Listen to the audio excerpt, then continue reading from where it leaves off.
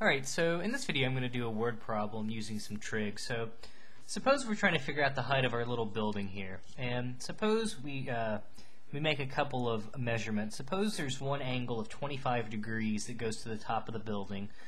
We don't know the distance from the base of the building to that angle. And then we also have another angle that's 15 degrees to the top of the building. And we know that there's a distance of 40 meters in between those two angles. So we want to use that to figure out, again, the height. So this is going to be, we'll take a couple steps here for sure. Not just a one-step problem by any stretch. All right, the first thing I'm going to do is sort of look at this 25, think about this sort of first triangle, the 25-degree triangle. So we're trying to figure out the height of this building. So our building's, here's the left edge of the building. There it is. Let's call that h for height. Okay. The first thing I'm going to do is I would like to also sort of figure out some expression for this sort of the width of this little triangle. So I think we can use tangent, because tangent of 25 degrees, that would be the opposite, which in this case is h, over the adjacent side. Let's label that as x. And I'm going to solve for x. And what I can do is I can multiply both sides by x. So I'll get x times tangent of 25 degrees equals h. And then I can just divide both sides by tangent of 25 degrees. And I'll get that x equals h over tangent of 25 degrees. And of course, again, you could totally, make tangent of 25 degrees into, some decimal if that made you feel more comfortable. Okay, so what I'm going to do now is I'm going to think about this sort of larger triangle. So we have this bigger triangle. Okay, we knew that that was 15 degrees, right? So that was 15 degrees. We knew that part of the distance was 40 meters. That was given to us. The rest of the distance, though, we've just solved. That's going to come from the other triangle. And we've just figured that out to be h over tangent of 25 degrees. And again, we have the big height here still on the right side. So what can we do in this case? I think, again, we can relate really the opposite side to the adjacent side. So it says tangent of 15 degrees.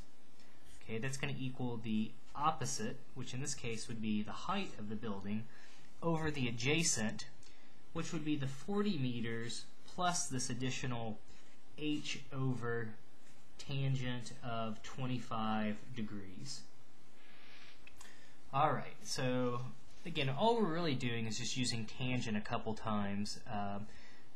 Again, we figured out sort of the width of the small triangle, and now we're just using the big triangle, and what we're trying to do is just create an equation that involves h.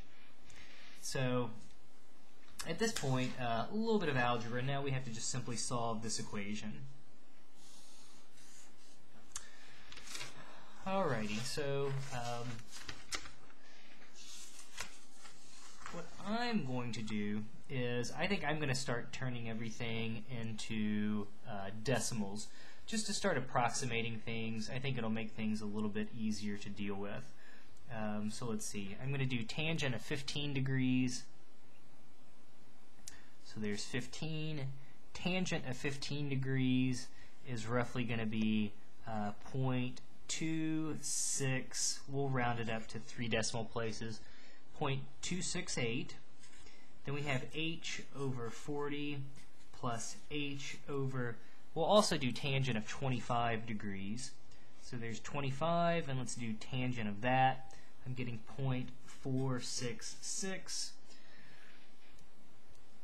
What I'm going to do next is, I think I'm just going to multiply both sides here by the 40 plus h over 0.466. So we'll have to do it to both sides here.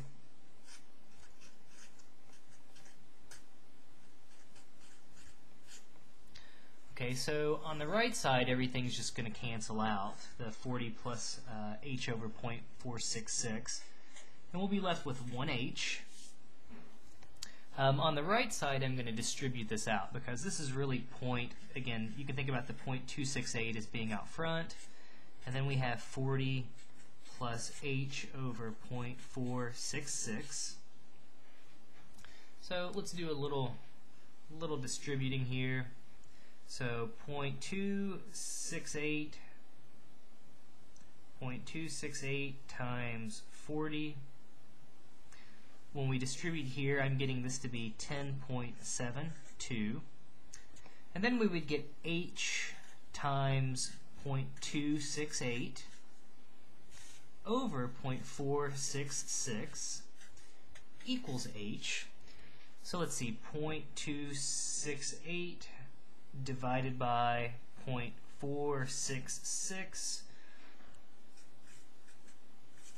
So let's see, 10.72 plus, when I did 0.268 divided by 0.466, I'm getting that to be 0.575. Again, multiplied by h, that equals h. And now I've got a nice, finely linear, I guess we had one before, but certainly a nice recognizable linear equation. I'm just going to subtract 0.57h from both sides. So we'll have 10.72 equals 0.425h. Again, I'm just taking 1h and subtracting 0.575 and getting 0.425. And then we can divide both sides by 0.425 by 0.425. And that's now going to give us the height of our building. So let me check this one real quick.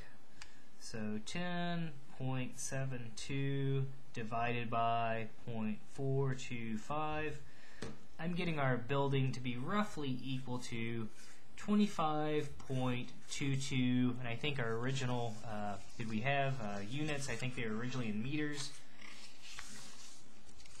Where did they go? Yes, we originally used meters. So I would say the height of the building is roughly 25.22 meters.